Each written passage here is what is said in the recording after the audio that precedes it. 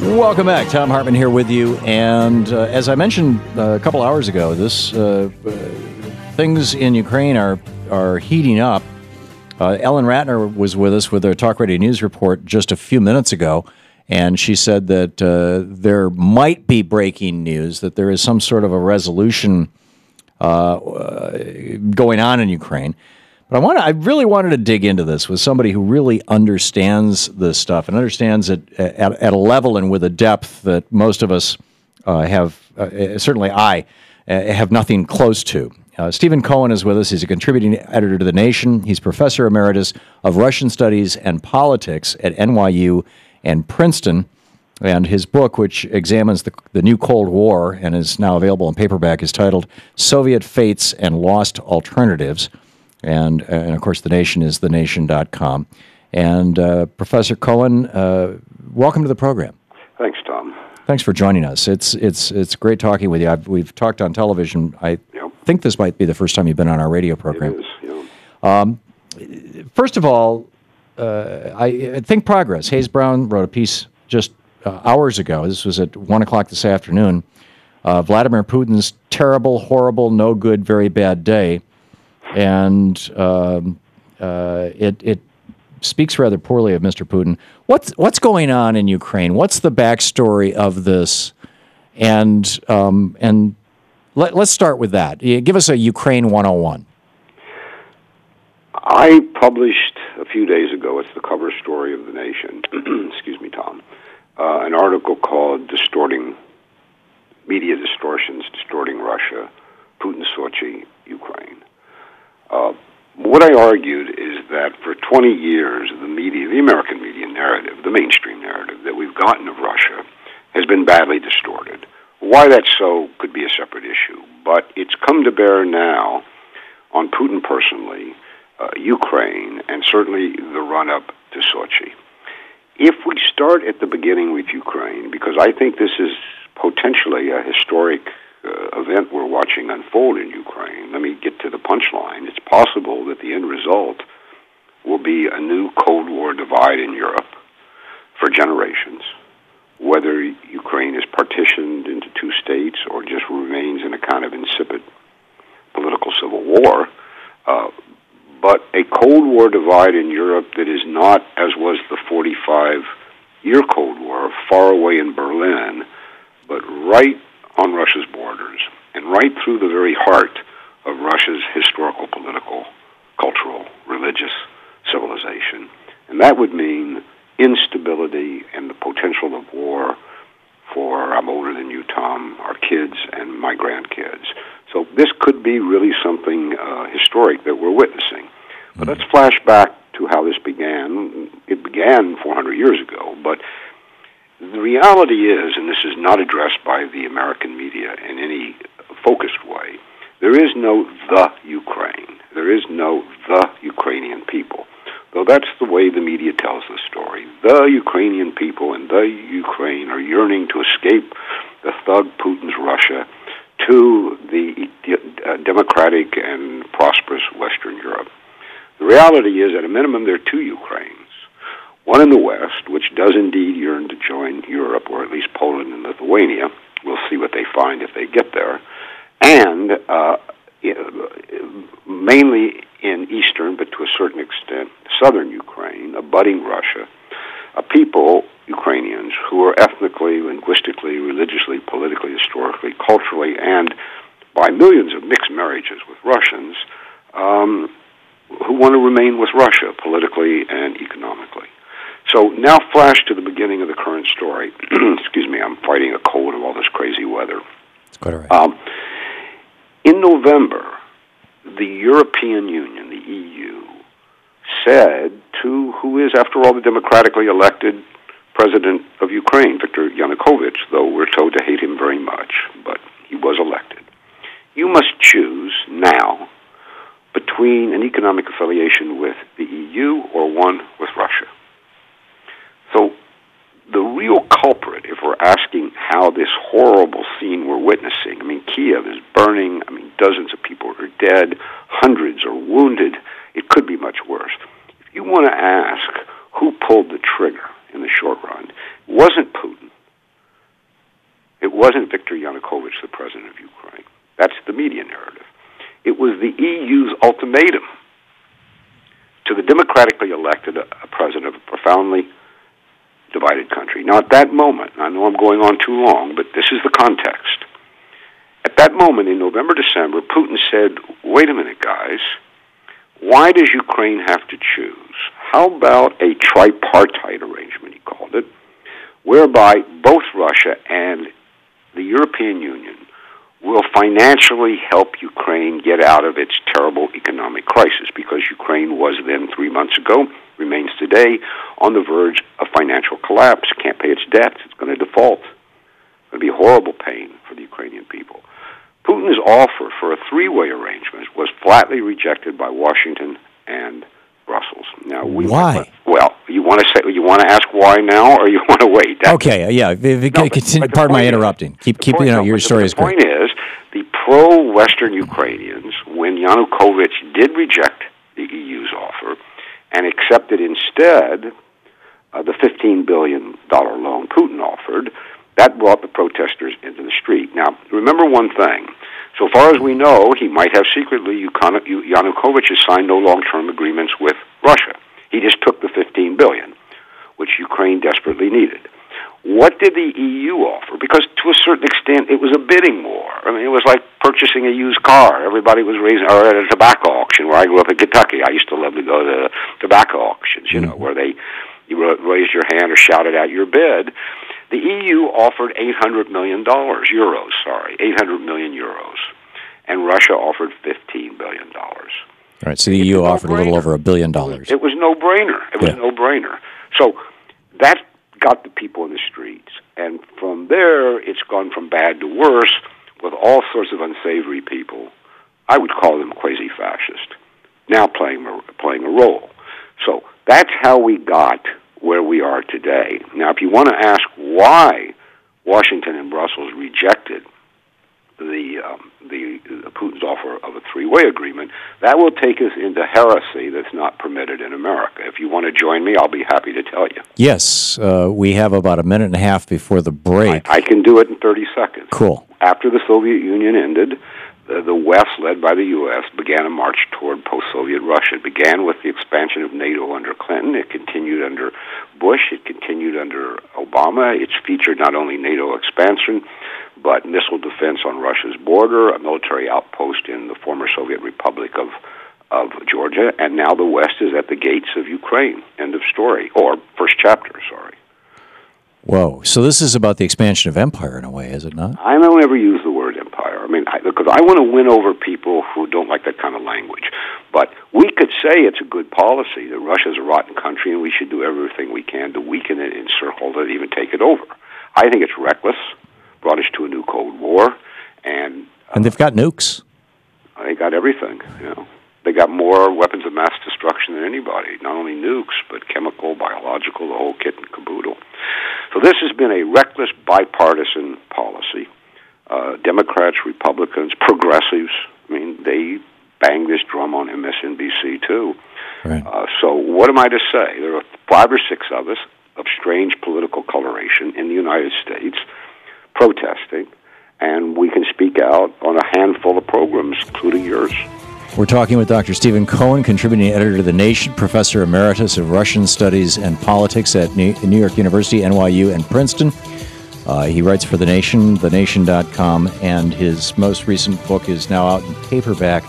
It's titled Soviet Fates and Lost Alternatives, which examines the new Cold War.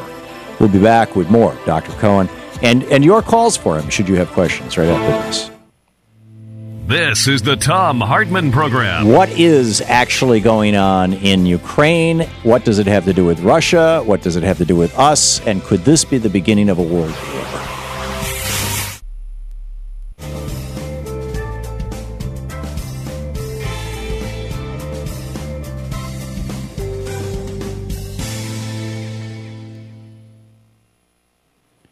Welcome back. Dr. Cohen, you're still with us? I am, and you don't have to call me doctor. Okay. Well, I do not make house calls. Okay. Stephen, Mr. Cohen. Steve will be fine. Steve, okay, thank you. Our commercial stations have gone to break. We are with our Free Speech TV audience and our Pacifica audience, which are not insignificant. Although anything you say of great importance in the next 4 minutes, I will probably ask you to repeat very, very briefly when our commercial stations rejoin us. You mentioned that it is a collection. You are one of 4 or 5 or 6 voices, 7 voices in America who are who are heretics to the orthodoxy, I guess. My phrase is not yours, but... No, that's my phrase. I'd accept that. There's an orthodoxy, which is the mainstream view of Russia and our policy, and there are a few heretics running around. Yeah. And why is that? I don't know, because, look, I've been around a long time, Tom. I entered academic life as a professor in the early 70s and rather quickly became... I got into the mass media, writing for op-ed pages, being on TV. In the 70s and 80s, the dispute was between people who thought we needed more Cold War with Soviet Russia, and we needed something called détente, which was reducing conflict. And that was American democracy at work. And that was Nixon, Kissinger, wasn't it, détente? Lots of people. I mean, I began with Eisenhower, and Carter had a position. But here's the point. There were loud, articulate, and politically powerful voices on both sides. I was on the détente side, but we had senators who supported us. We had people who ran for president. The New York Times, the Washington Post called up and said, "You want to be on our op-ed page opposing somebody who disagrees with you?" And we said yes. Today that's ended. There's one hand clapping, and that's this triumphalist winner-take-all American policy toward post-Soviet Russia, which the mainstream media has followed. Now, why there's not more opposition to it, I'm not sure. One reason is we've been deluded into thinking that when the Soviet Union ended, all our existential dangers ended with it. We know that's not so. We were even told nuclear war is now impossible. We now know that's not so, or why would the United States be spending trillions of dollars on missile defense? But there was something, I think, that entered our bloodstream. We were the indispensable, triumphant, virtuous nation, and here's the key phrase, the only superpower. That kicked in about 1991, 1992, about 25 years ago. So we've raised a whole generation of Americans, including my 22-year-old daughter, on that false narrative of American history. And where is Russia in that? Well, Russia is in there, at least it was in the 90s, when there was a supplicant Russian president, Boris Yeltsin, in the position that Japan and Germany were in after World War II. Right. That is, okay, we beat you, and you were bad, but now we will help you become good, and here's how it's going to happen at home. And by the way, in international affairs, please carry our spears. Well, that's what we tried to do with Russia in the 1990s. And a handful of us, including the late George Kennan, the great American thinker about U.S.-Russian relations, lived into his hundreds, died a few years ago. He said, you're creating a backlash in Russia. Right. And the name of that backlash is Vladimir Putin. Wow. Yeah. Boy, he was prophetic. Dr. Stephen Cohen is with us. We'll be back with more. And I have some questions. We'll pick up your questions for Dr. Cohen. He's with us for the hour. Stick around.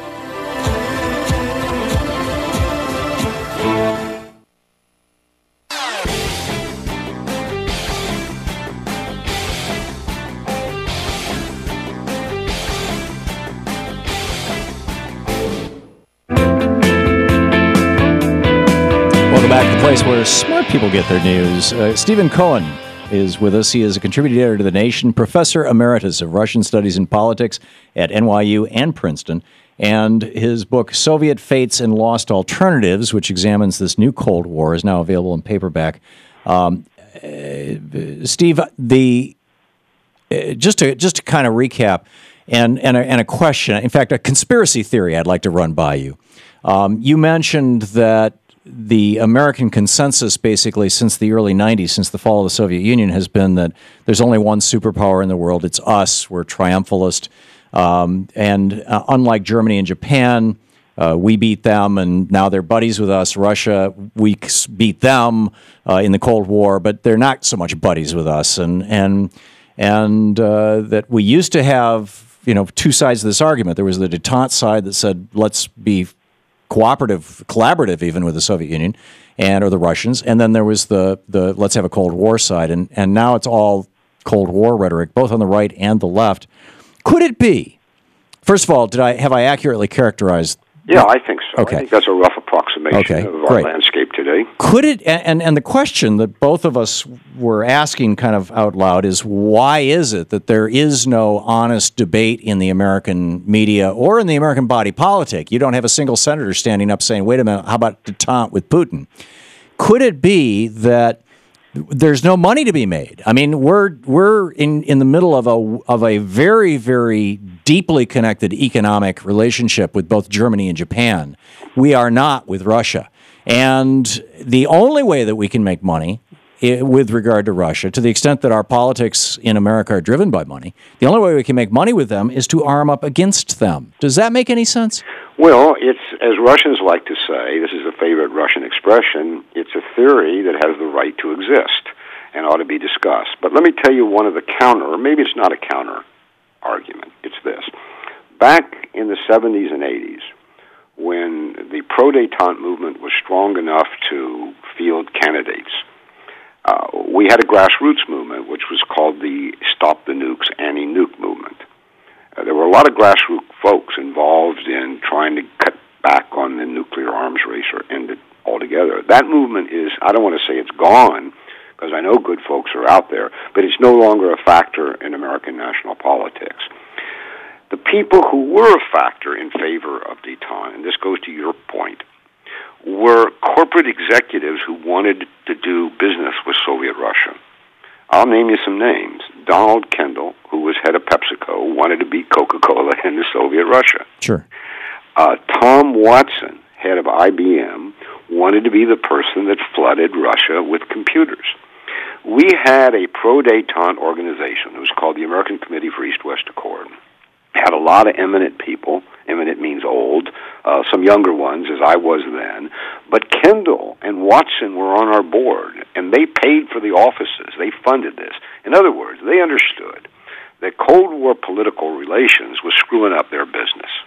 Now, you would think today, when you have even more American corporations who want to tap into what is a vast Russian growing middle-class market, everything from Taco Bell and McDonald's to American movies and Gap clothwear, everybody wants to get there, not to mention cars and oil and nickel and all these natural resources. You would think that corporate executives today would be on our side. So the question in my mind is, because it's bad for their business, I'm giving you the counter-argument to what you're saying, why aren't they? Why aren't they saying to the presidents to whom they have access and the secretaries of state, hey, this is crazy.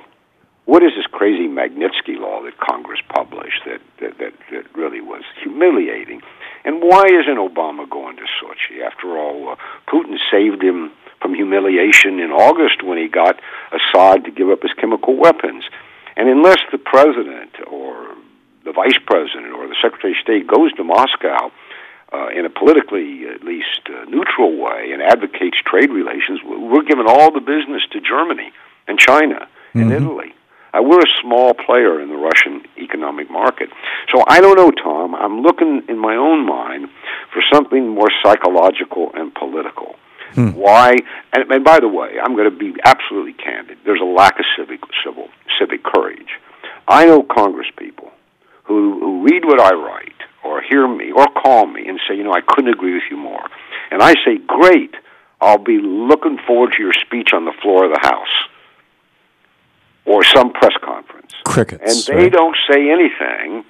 And you know what? I think they may think that the American people will turn against them. But I grew up in Kentucky, was educated in Indiana, lived in Florida, taught in New Jersey, live in New York. I've never run into masses of American people who want to smite the Russians. This is a disease of our American political class. Well, and China, was the great boogeyman of my generation as a young person. China is going to flip the dominoes of Southeast Asia, and we've got to stand against them in Vietnam. Right. And boy, are we in bed with China right now. And I don't think you're that old to remember China and Vietnam, Tom. That's something you read, I think. Yeah, in my dreams. I do remember that well, and you're 100% right. Look, let me give you a hypothetical, and let me give you a piece of news that you might not know. Maybe, because he's toxic otherwise to a lot of us, but maybe one of the most outspoken voices protesting this craziness in America toward Putin has been Patrick Buchanan. Buchanan has said that Putin's our partner. That's what I say, that we need to make him our partner to make the world safe. Now, Putin has a sidebar. Buchanan. About 2 years ago, Putin began calling himself a conservative. And in these 2 years, he's given a series of public speeches defining his conservatism as basically traditional family values plus stability plus sovereignty. Plus nationalism. Yeah. Right, plus nationalism. Which is Pat Buchanan's agenda. Yeah, and there's an anti-gay agenda buried in here. Well, Pat fell in love with this. Yeah. And I think if you asked him who would be the ideal president of the United States, he'd nominate Putin. But the point is, you're getting a few people around the spectrum, marginalized, who do see, though, that for our national security, what we want Obama to do is embrace Putin's, at least in international affairs. Hang on just a second, Steve. You're listening to the Thom Hartmann Program. Call 866-987-THOM. We are talking with Stephen Cohen, contributing editor with The Nation, author of the book Soviet Fates and Lost Alternatives. We'll be back in 6 minutes with more of Dr. Cohen.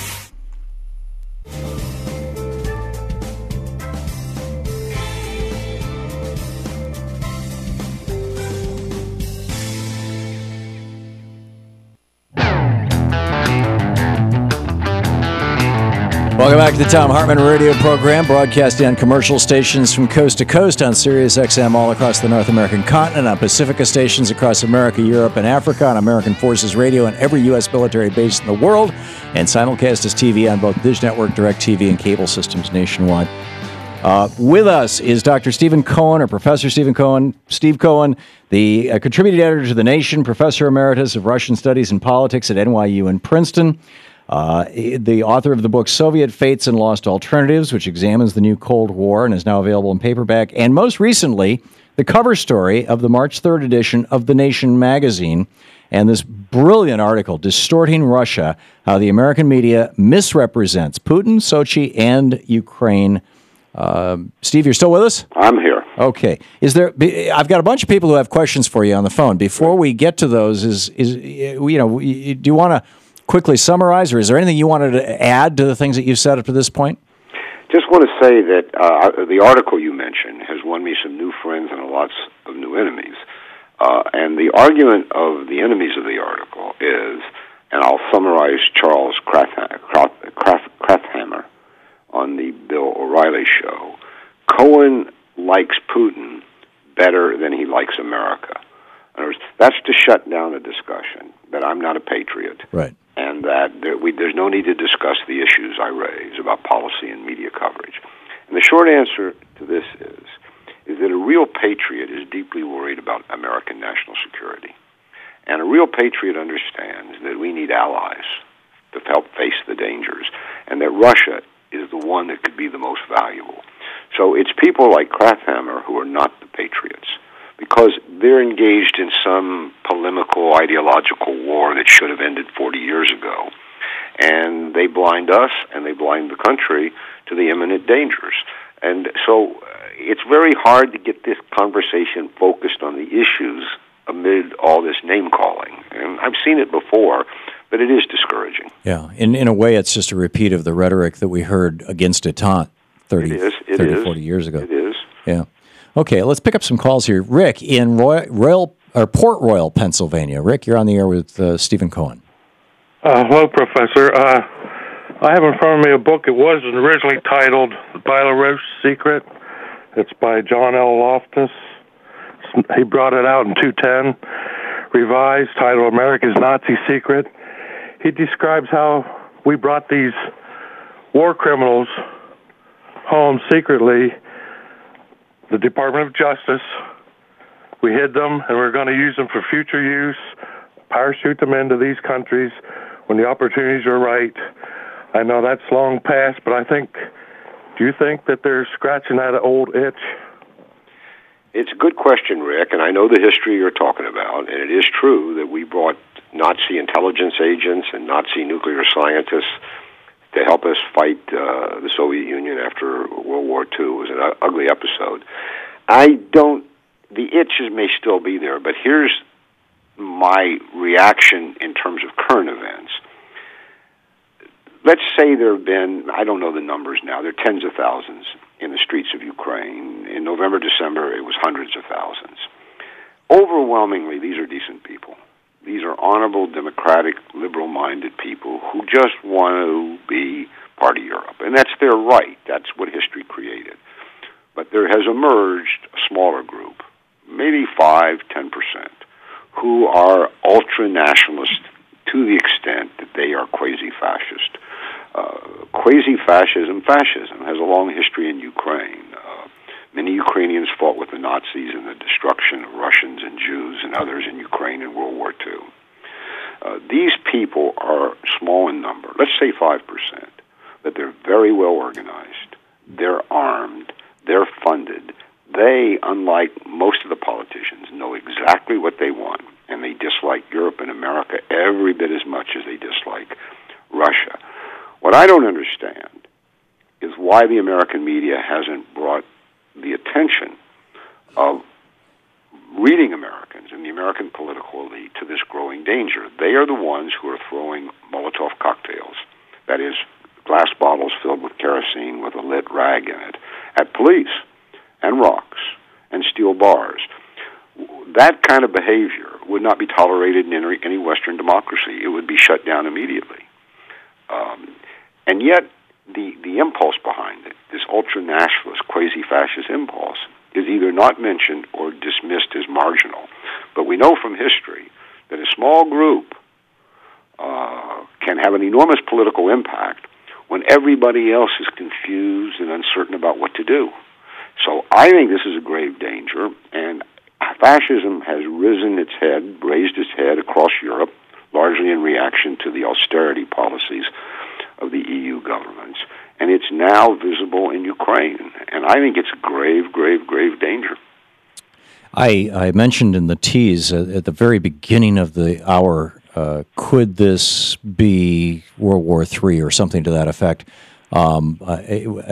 We've got callers from Kansas and Colorado and Illinois, New York and Alabama and other places that want to talk to you, but I have to get this question in. Moderator's privilege, I guess.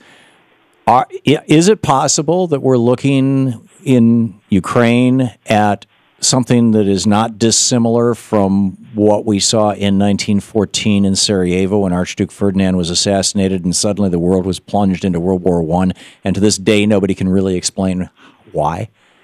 I don't know, Tom. I mean, I have this policy of what I don't know, I say I don't know. I understand that analogy, and because we're at the 100th anniversary of World War I, people have been talking about it. I think there are at least two differences, though. We know, or at least I think I know, the cause of this crisis in Ukraine. I mentioned it before. It's the U.S.-led Western March on post-Soviet Russia for the last 25 years, and they're at the gates of Kiev now. It's a long process. The other thing is, let's say the world had to choose. This is a kind of silly or frivolous hypothetical, but let's say the world had to choose between, to put it crudely, Obama and Putin. We present Putin in this country as a marginal evil figure in world affairs, but the fact is he has admirers in many, many, many populous countries, beginning in China, in India, in many countries where, whether we like it or not, you and I, because we're progressive guys, but where what we call progressive social policies are hated in those countries, where women don't have equality, gays don't have equality. This is, I think, numerically the majority of the world's population. And were we to try to divide the world into a confrontation, the numbers may not be with us.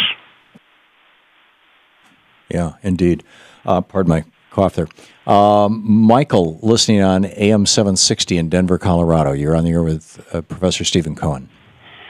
Good afternoon, Professor and Tom. I want to make a quick comment here and get your opinion. I've read a lot. I just finished a book by David McCullough, Truman, a biography. A lot about what post-World War II Europe and what was going on in the world at that time. I've come to believe that there's never really existed communism except for on the written page. Karl Marx, Friedrich Engels, whatever. Everything that has transpired to this day has been either a fascist form of totalitarianism or a left-wing pseudo-communist form of totalitarianism. If you can give me a book where that might be confirmed by someone, I'd love to read it.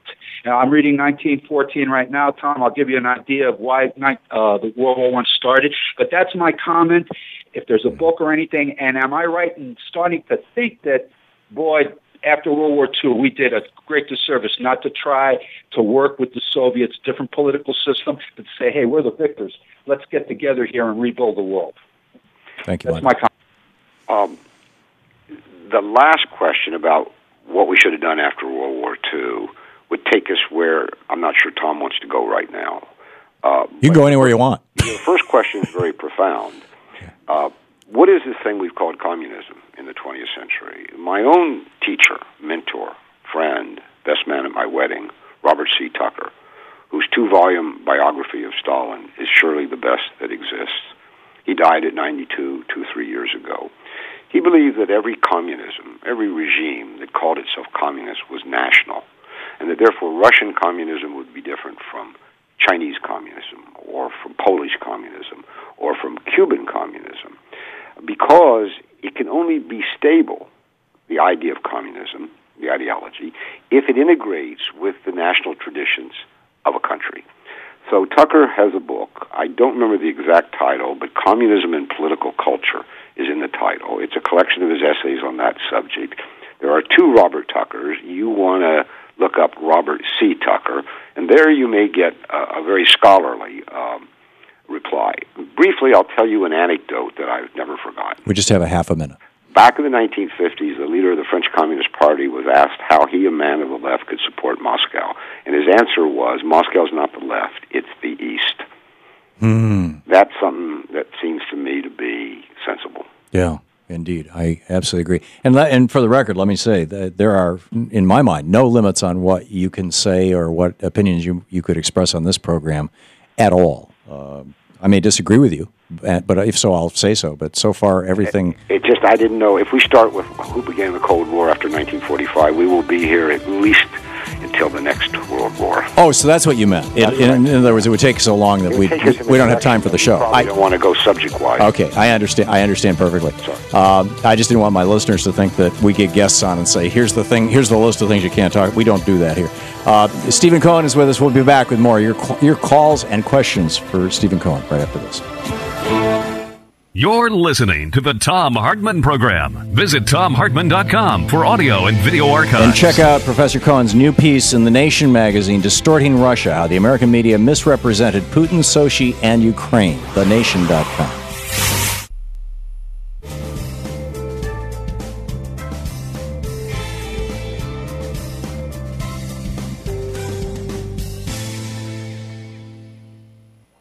Welcome back. You're still with us, Dr. Cohen? I am. Steve? Okay. Jerry in Long Island, New York, listening on WBAI. You're on the air with Dr. Cohen. Yes, thank you very much for taking my call, and welcome to your guest.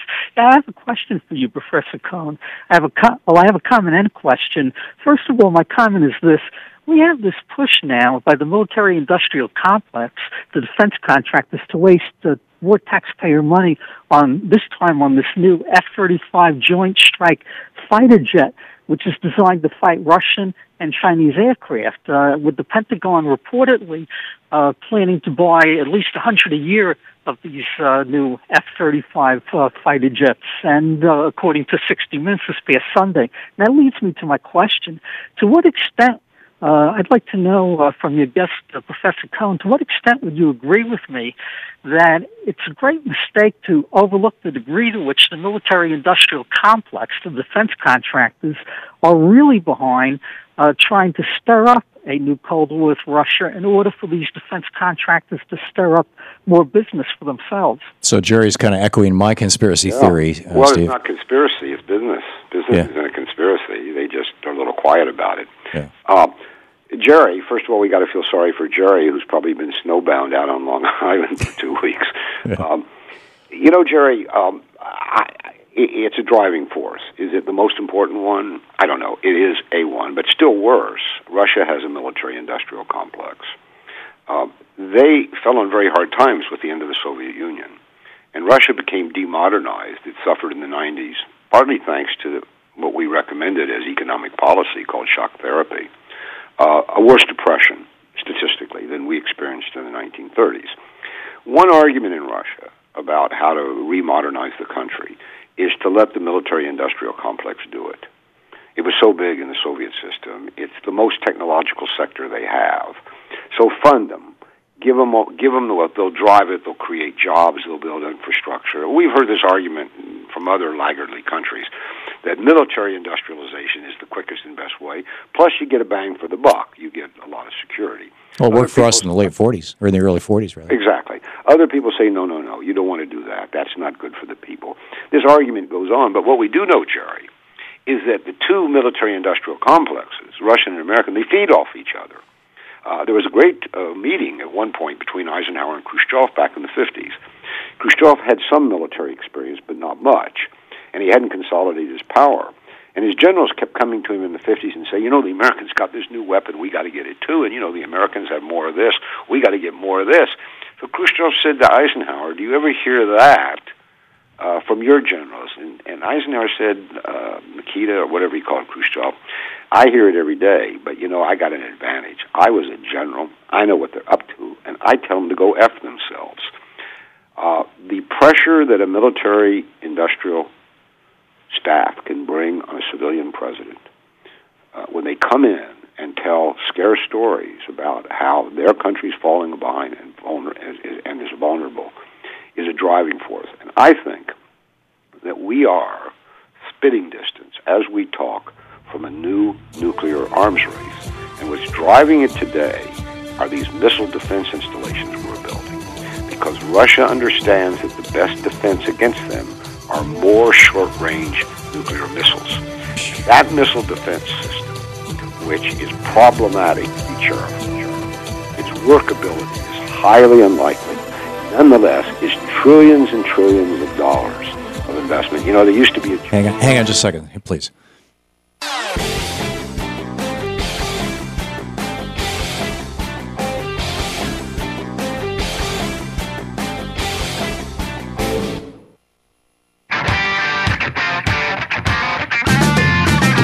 Welcome back. Thom Hartmann here with you, and on the line with us, the author of the new piece, the new cover story in The Nation, Distorting Russia, How the American Media Misrepresent Putin, Sochi, and the Ukraine. Professor Stephen Cohen, Professor Emeritus of Russian Studies and Politics at NYU in Princeton.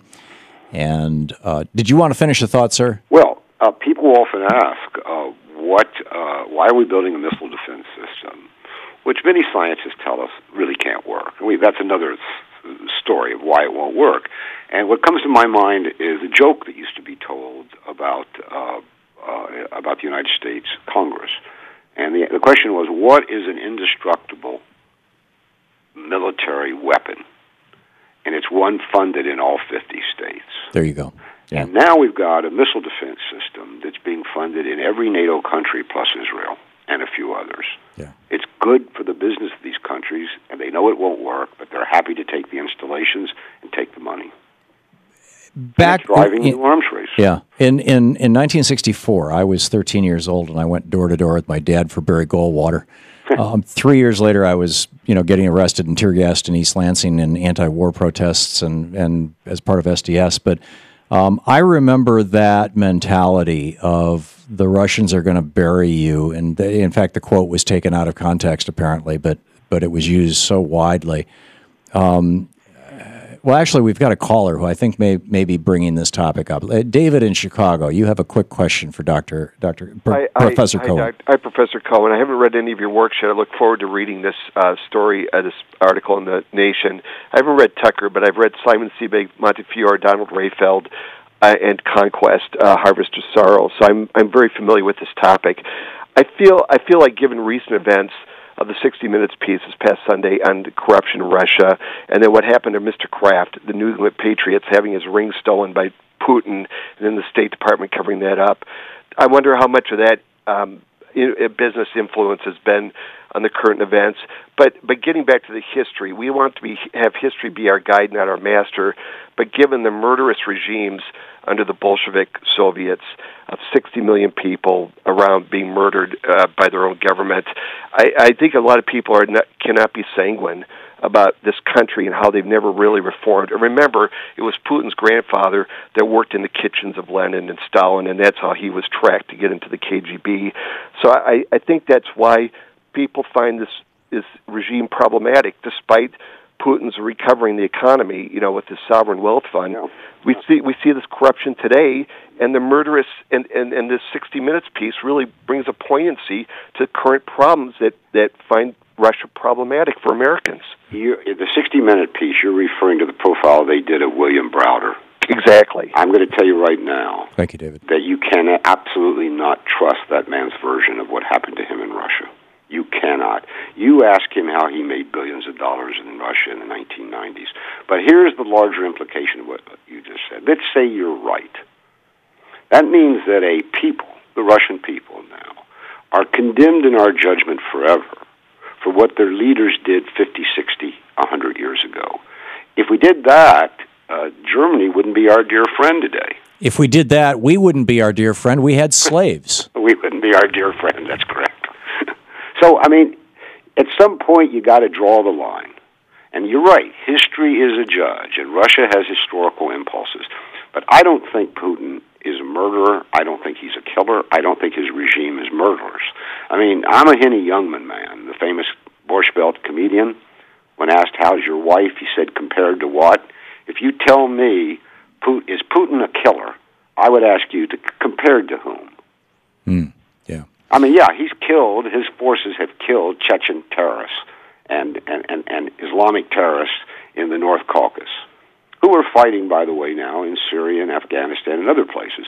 But to call him a murderer and imply that he brought about the death of a political opponent, yet there is no evidence. I know people talk about it. I guarantee you there's not a shred of evidence. And in one case, the case of this Russian KGB defector who was poisoned in London by polonium a few years ago, it's not even clear the guy was murdered. Scotland Yard will not release the autopsy. We don't know how the guy died, but it's equally possible he was carrying around that polonium in his pocket to sell it, to try to show he could get polonium on the black market. It leaked into his system, and the only reason that Scotland Yard might not release it, I digress briefly, but to show you what the media does, is that the autopsy may show there was far more polonium in him than in the so-called teacup he drank. So these charges, I don't want Putin married to any of my daughters. I don't want Putin as my president, but that's not what we're talking about. This business he's a thug and a killer is undermining our national security. It's got to stop. We've got to have priorities. Yeah, we've done business with a lot of. We only have 1 minute left. John has a question. The next question I was going to put up was, could the TPP be related to Russia and Ukraine? But I'll throw that out. But we have a minute to wrap it up. If there's a point you want to make. No, the point is, Tom, is that what you and I are talking about here today is something that needs to be talked about in the mainstream media. I'm not prepared to sit here and say I'm right, and the people who say I'm wrong are wrong.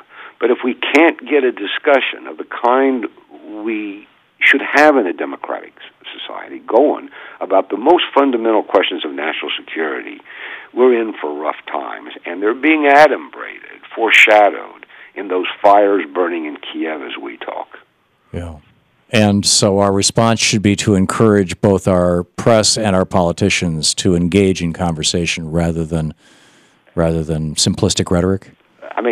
A good question is better than a lousy answer, and our media is full of lousy answers, and they don't tolerate new questions. Yeah, it seems like that's our truism for the day. Professor Stephen Cohen, contributing editor to The Nation, Professor Emeritus of Russian Studies and Politics at NYU and Princeton. His most recent article, Distorting Russia, Distorting Russia, How the American Media Misrepresents Putin, Sochi, and the Ukraine. It's in The Nation, the March 3rd edition, thenation.com. And, of course, on bookstands. And his book, which is now out in paperback, is Soviet Fates and Lost Alternatives, which examines the new Cold War. Professor Cohen, thank you so much for being with us today. Thank you, Tom. It's been an honor and a pleasure.